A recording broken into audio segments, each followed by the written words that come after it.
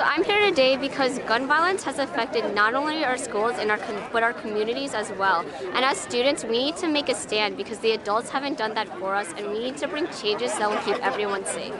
I mean, there have been issues I want to protest, but I think, just seeing the students from Parkland really step out and speak out, I think that's made me realize that I have a voice too and that I can speak out. And it's really great because they've invited all of us, all students around the country, to stand in solidarity with them so we can all speak out together.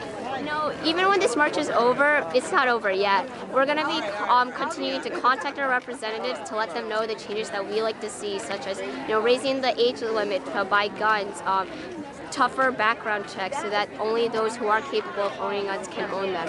And we're definitely going to be, registering to vote and learning about that process so that way we can vote for people who will bring those changes for us. Not guns!